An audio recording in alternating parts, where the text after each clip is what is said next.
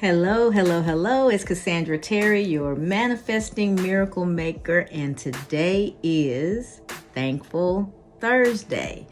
And a lot of times when I think about gratitude and what I'm thankful for, you start thinking about the big ticket items. Oh, I'm thankful for my house. I'm thankful for this or that. But what about just the things that are so common in our lives that we don't even put much thought into them?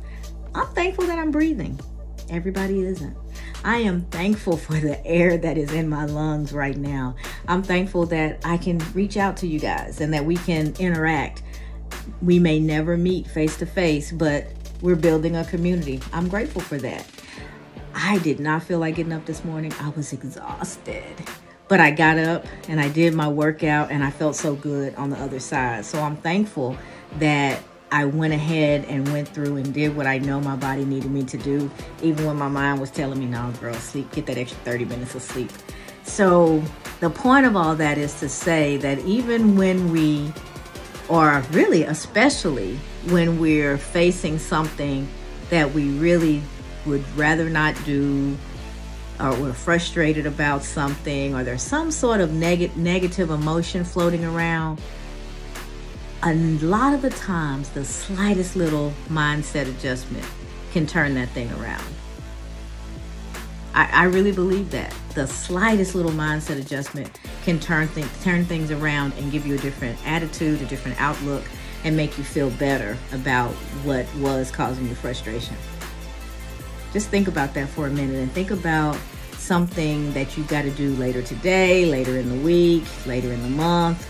Maybe you're the one who prepares the big meals for everybody during the holidays and you just don't feel like it. You're frustrated that you've got to do all this cooking. Got to. That's where the frustration comes from. It got to is burdensome.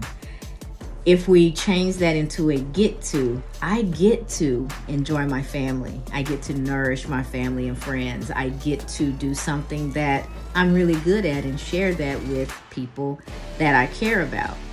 Now, the other thing that can help that have to move to a get to is maybe you need to adjust how that thing happens. So if it's gotten to be too much, maybe it's a time for you to adjust what that looks like. And so instead of you doing all of it, this year you assign out some things, and this person is responsible for that, this one's responsible for that, and we all come together and make something that's enjoyable for everybody.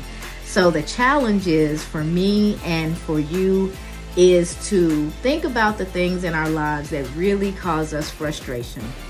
And one, try to think about what also gives us joy, or what we're grateful for in that same situation. So if you can find the joy in it amongst the frustration, then maybe there's just a little bit of a attitude adjustment that's needed. Maybe you need a little sleep, maybe there's some self-care that's needed, but take the time to determine what is needed. What's keeping you from a place of gratitude. I think that's some important work that we can all do. So when you're feeling that frustration, why am I frustrated? What's holding me back? What's making this a burden instead of a joy? And if it's something that's internal, then you can make some adjustments. You can move from a have to a get to. If it is external because you've taken on more than you feel like you should, or more than you feel like you're able to get accomplished in the time that you have, then maybe it's time to delegate or reconstruct how that situation is going to play out. So all of our feelings are valid and they all show up for a reason. And we're so accustomed to either ignoring our feelings or pushing them down that we miss what it is that they're trying to teach us, or what they're trying to, the new direction that they may be trying to lead us in. So if you find yourself less than thankful on this Thankful Thursday, take some time to sit with yourself and really think about where that frustration, discomfort, anger, stress, whatever that negative feeling may be, really think about where that's coming from. And then go, is it something that's happening within me? Is it just how I'm looking at the situation? And if it is, try and move it from a have to a get to. Try to find the joy in it. And if it's something that's external, draw your boundary, and make the changes necessary. Life is too short for us to be living with anything less than joy.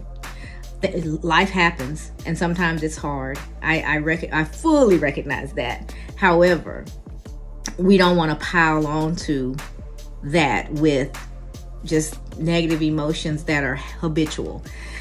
We are accustomed to. We have these default responses to things, and sometimes life has changed, but we haven't caught up with those changes internally. So the challenge is, once again, find where that frustration is, find what's holding you back, and make the necessary adjustments so that you can live in joy more than anything else. So I'm Cassandra Terry, your manifesting miracle maker. I am a mindset coach, and I look forward to many, many more interactions with you guys.